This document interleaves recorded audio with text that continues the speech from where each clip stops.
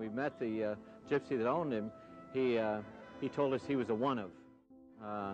Well, obviously what he meant was he was a one of a kind. The Gypsy Vanner Society was formed by my late wife and I November 24th, 1996. We chose to embrace these horses because we had spent a lifetime loving and understanding animals in general. My late wife and I shared the same passion. As children, we were both horse lovers, and we'd gotten away from horses for a while, and we just didn't feel like we had any choice. Even though the question came up as to whether we should embrace them or not take on the challenge, we knew the answer right away.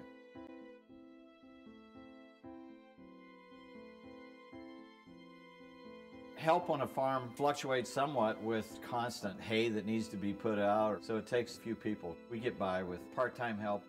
It's a lot of work, you know. Our daily routine here is, of course, the first thing we feed horses, and then we clean paddocks. We drag with a tractor and a drag on the back. We have to clean all the stalls for the horses that are inside the barn, and it's day in and day out. A lot of work.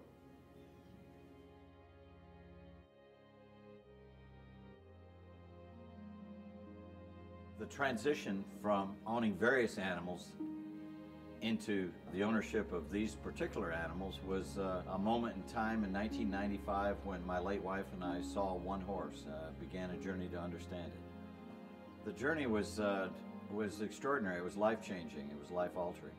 We saw one horse and learned it belonged to a gypsy. Spent that day in a gypsy camp. Through his invitation, became the first Americans to ever attend the oldest gypsy horse fair in the world. And for 10 days, we studied every gypsy that bought or sold a quality-looking horse, and then began a journey to understand gypsies and their horses. There's only 20% of the horses that gypsies raise are a breed.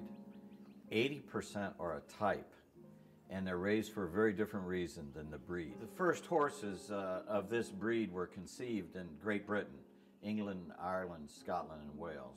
Soon after World War II, there was a vision born to create the perfect caravan horse. Smooth-legged genetics in it. Hair or feather is called an additive or cumulative gene. You must breed hair to hair to increase or maintain hair.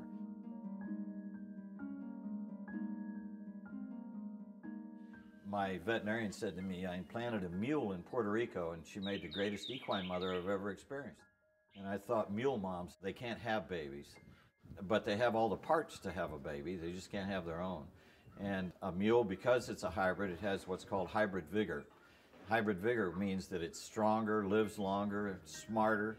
It has a heightened sense of self-preservation, but it has a heightened desire to nurture. So here's a wonderful mother who can't be a mom. The breed as it was intended evokes feelings from anyone who sees them that are very emotional. The future of the Gypsy Vanner Horse is, I think it'll be recognized as one of the most beautiful breeds in the world. I think it'll be recognized as one of the most talented breeds in the world. They're smart, they retain their training, and so I think there's a bright future for the Gypsy Vanner Horse in any number of disciplines.